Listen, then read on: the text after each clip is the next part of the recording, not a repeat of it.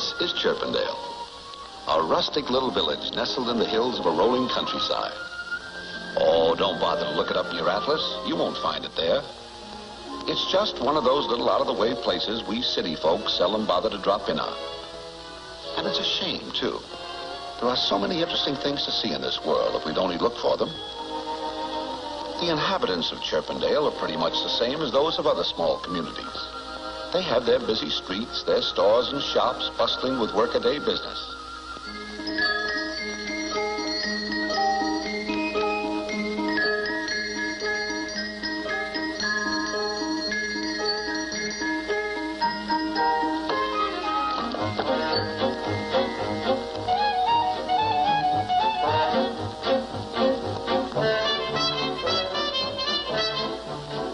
There goes a customer now.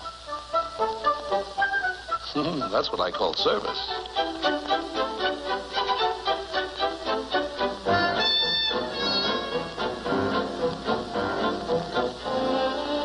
Let's take a look at that baby carriage. Guess we got here a little too soon. Naturally, a town of this size has to have a transportation system. After all, Chirpendale has a population of 4,202. My mistake, 4,204. Yes, Chirpendale is really a growing community, and it has its share of civic pride, too. Here's a statue of a couple of its heroes. These silent pioneers keep a stony watch over the youth of the town as it relaxes among the shady trees.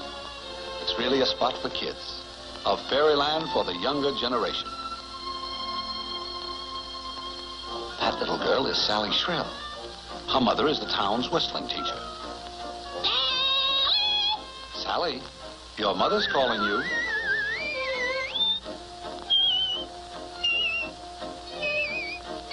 Of course, no modern community would be complete without lots of signboards to enhance its beauty.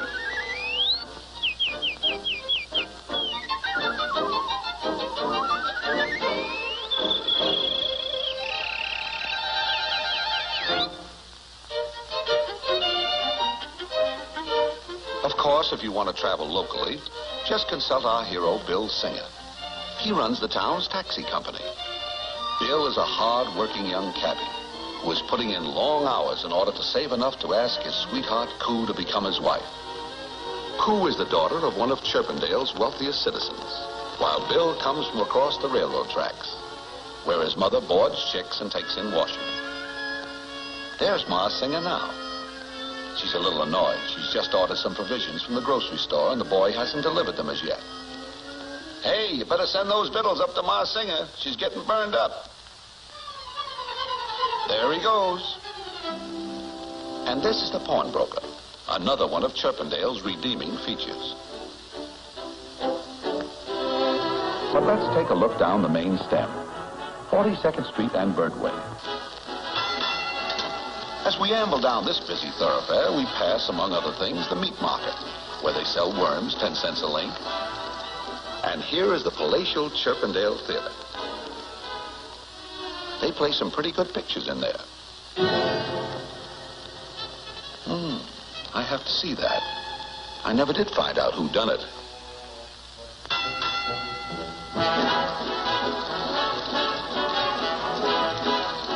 Down at the end of the street is Chirpendale's main hotel, the Wren Rest. Coo's father owns this establishment. As a matter of fact, there's Coo gazing out of her penthouse now. She's most likely hoping to catch a glimpse of Bill. But he's most likely busy with his taxi. Sure enough, there's Bill taking the pawnbroker back to his office.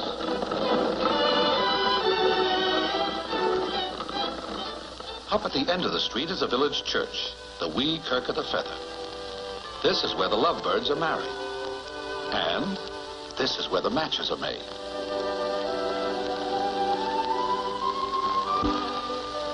For every love match she makes, she puts one in the fence. Beatrice is a pretty swell old gal. She takes care of everybody's troubles in town, including this young man. That's Johnny Loon.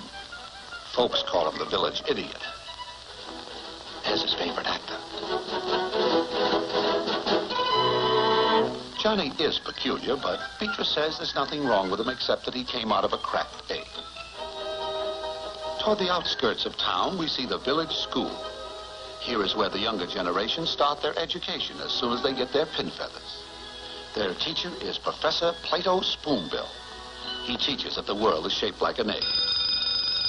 Say, there goes the recess bell. Let's go outside and see what the kids do for recreation.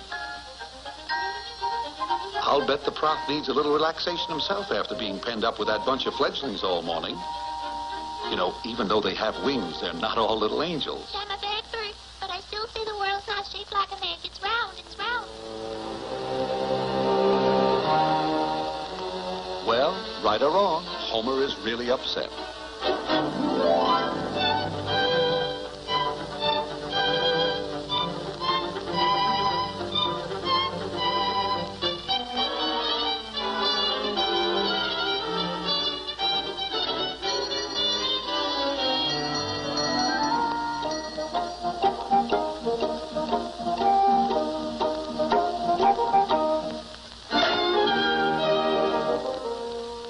Of course, our hero, Bill Singer, has no time for recreation. Here he is taking Mrs. Falcon down to the hotel. Her husband is the biggest lawyer in town. And there's Mr. Falcon now, en route to his office. Oh, he just remembered he's got to stop by the jail. He has a client in there. And here it is. On guard outside is the old warden, Jeb Hawkshaw. Jeb is really on the alert. As we look through the bars, we see Mr. Falcon's client. He's in there for passing a bum chick. As you can see, Chirpendale's municipal departments are well taken care of. Not only have they a jail, they have their own firehouse. And, of course, their own post office.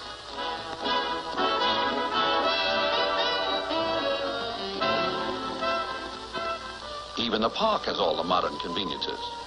Here's the very latest thing in outboard motors. Sally, your mother's calling you. No, not you, Johnny. Oh, well, it's all in fun. I guess that's why Chirpendale seems to be a lovely feather utopia, where the fullness of life can be enjoyed happily and peacefully. A place where each individual can live contentedly beside his neighbor.